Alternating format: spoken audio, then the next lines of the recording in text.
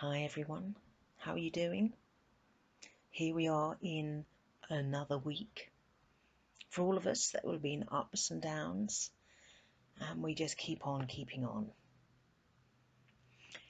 This week, I've been reading the story of Joseph. Yes, he of Technicolor Dreamcoat fame. I've been reading that with our girls. And for one thing, it takes me back to my childhood. I spent hours, days in my bedroom singing along to my cassette. Yes, I'm that old. The cassette of the whole musical, and I would sing the whole thing. I know all the colours of the Dreamcoat. Just saying. It's a great story. It's full of adventure and family drama and political strategy and, well, all the things that we're all scrolling through Netflix for at the moment. I highly recommend it. You will find it in the book of Genesis, chapters 37 to 50. But of course, having said that, spoiler alert, I'm going to be talking about some of the things I've been thinking about as we've been reading the story. Well, the biggest thing that has hit me reading the story of Joseph is that God is trustworthy even when we don't trust him. Joseph's life is full of ups and downs, as ours are at the moment. He starts life as his father's favourite son, and he grows up spoilt and self-absorbed. He gets special treatment, feels pretty good about himself. But of course his brothers get to a point where they just can't bear him anymore. And they decide not to kill him in the end, although they seriously consider that, but they sell him into slavery. Whoa. Joseph loses not only his special status as favourite, but he loses his freedom, he loses his identity, his whole way of life. Joseph would be forgiven for thinking that God had abandoned him. But the refrain throughout the whole story of Joseph's life is, what other people meant for harm, God uses for good. So Joseph was brought by a powerful and wealthy man who recognizes Joseph's potential and the fact that God blesses everything that Joseph does, and he does really well. He ends up in a really good place.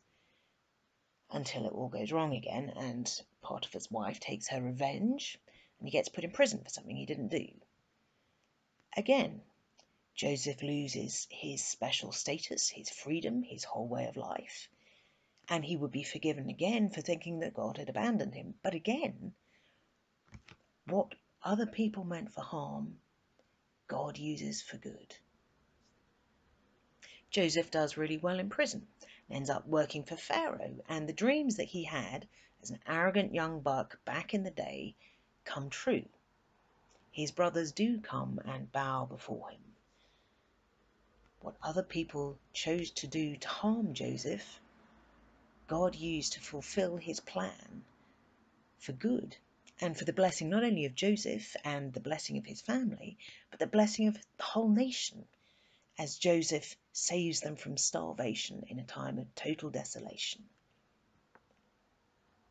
Now, it's so easy for us to look at the details of our life, the experience of our everyday, the immediate, what is here, and not look beyond. And perhaps, like Joseph, we can be forgiven for thinking that God has abandoned us, as we have lost so much of our freedom, possibly our identity, and everything else that we've lost in this time. But isn't it glorious when just every so often we see a glimpse of God at work? The gates of heaven open and we see the power of God's love at work, transforming people's hearts and lives. And just occasionally, I experience the overwhelming embrace of God's grace. I feel free. I can see my life, I can see our world through God's eyes. I see the spiritual reality of what's going on above and beyond and around and through that other reality that we all live in. And I don't just know God's trustworthiness to be true in my head, but I believe it in my heart and my soul. Of course, it's only a glimpse, and all too quickly my spiritual glasses fog up again, and I'm right back into feeling overwhelmed or needing to control things or whatever it is that I do.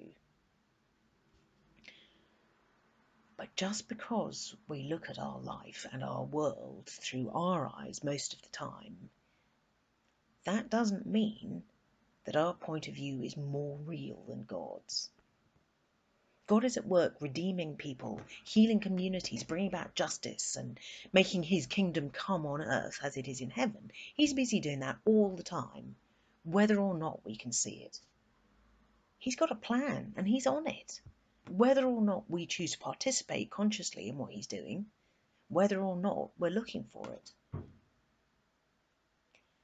God can and does bring good out of bad all the time. Now, that doesn't mean that he wants people to do harmful or selfish things. He would never want to do that. He would never want that to happen. But what it does mean is that nothing is beyond the scope of God's power to fulfill his promises, beyond the scope of his power to bring us home, bring us out of the dark and into the light. Now, we don't know what he's doing through this time that we're all going through, but that doesn't mean that he's not doing anything. God is trustworthy even when we don't trust him. When Joseph is in prison, in the musical version of the story, he has his big number, "Close every door to me." And if you can bear it, I'm going to close with some of the lyrics of that song. I promise I will do my best not to burst into song. But I just think that we can learn something from Joseph's hard-learned capacity to trust God, even when he can't see what God is doing. Do please, obviously, read the original of the story. Don't just go by Tim Rice's lyrics. Anyway, here we are. Close every door to me, hide all the world from me, bar all the windows and shut out the light. Do what you want with me, hate me and laugh at me, darken my daytime and torture my night. If my life were important, I would ask whether I live or die. But I know the answers lie far from this world. So if we can drag our minds away from Jason Donovan, let's pray. Dear God, thank you for your unfailing love, for never giving up on us even when we have given up on you. Help us to look with your eyes, to see the work of your Holy Spirit in us, through us and amongst us. Give us faith to trust you in these uncertain times. Give all those making decisions a glimpse of your plan, so they and we can work with you to make your kingdom come. Amen. Take care, everybody, and I hope to see you soon.